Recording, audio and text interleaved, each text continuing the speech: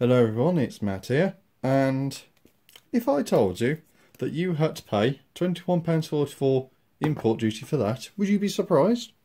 And I say that, it's a very small parcel for that £21.44 import duty, but of course that's based on the value of the package, and this has something very valuable to me in it. It's something I actually backed on Kickstarter, I believe. And then obviously I bought some add-ons in the later bits of the campaign when they opened the store. So let's go into it.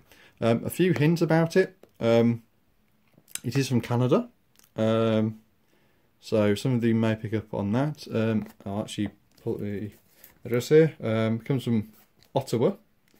So some people may be aware of what that means. And it is something, it is Lego, but not from Lego, if you like. It is, but nonetheless, it is going to be something important. So I'm just going to get some paperwork out of the way because there's always some of that. So, ladies and gentlemen, may I present to you a PFX brick, an 8 megabyte one. So some of you may be a bit curious and sort of go, what's PFX brick? Well, PFX brick is a brick designed to replace the standard Lego IR receiver, but given a few more options and a few more benefits. So this is an 8 megabyte version, and you might be sort of asking, well, why 8 meg?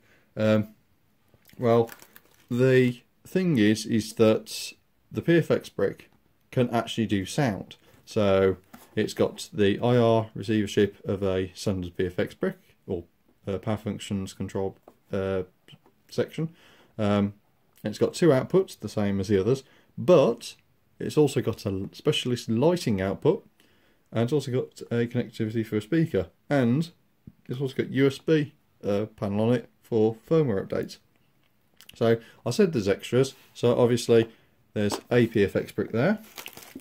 There's also 5 LEDs, so these are Pico LEDs, so it says there's 4 because there's general packaging, but there's actually 4 in that bag and 1 in the other, so there's a total of 5 there.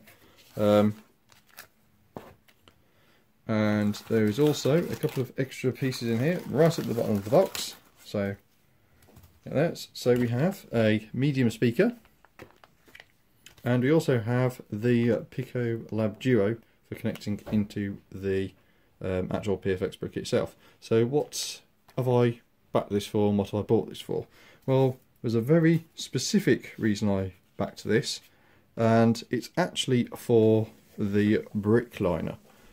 So some of you might obviously be aware that the Brickliner at the moment was in a bit of a testing stage, and it was using a standard power functions receiver and a couple of motors. So why have I gone for this sort of setup? There's actually a couple of reasons. It's partly for sound, so I can actually fit it with sound, and obviously being a 4-cylinder engine and having the wheels at different rotations, it'll produce a very different sound to what you may expect from a regular steam engine. There's lighting there that's separate to normal lighting, so I can actually do some nice things with it.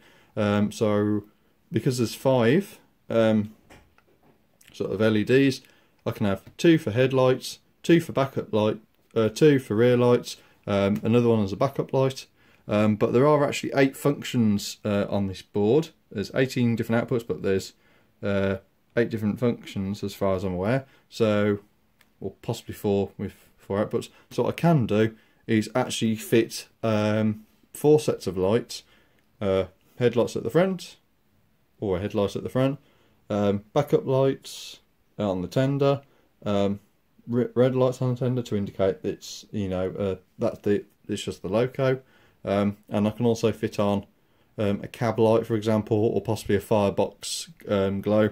And obviously these the PFX brick actually has the ability to set functions for the output, so turning it on and off, pulsating, and a few other bits and pieces. So I could actually use it to represent a sort of glowing effect if I wanted to represent, for example, a coal fire or something like that, which could be very useful. So there's a few other things in the box.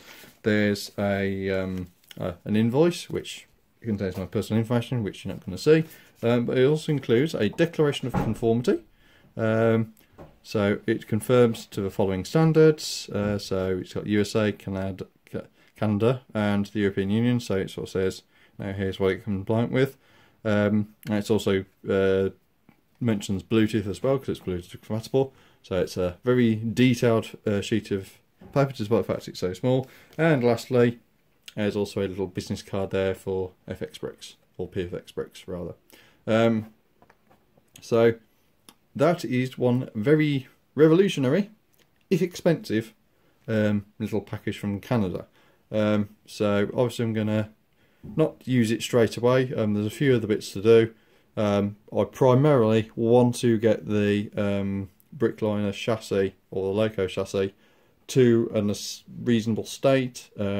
So build it up to a reasonably finished state, have it all working, and then on normal power functions, and then obviously fit some of this in, and then I can obviously do some testing and put that up on the channel.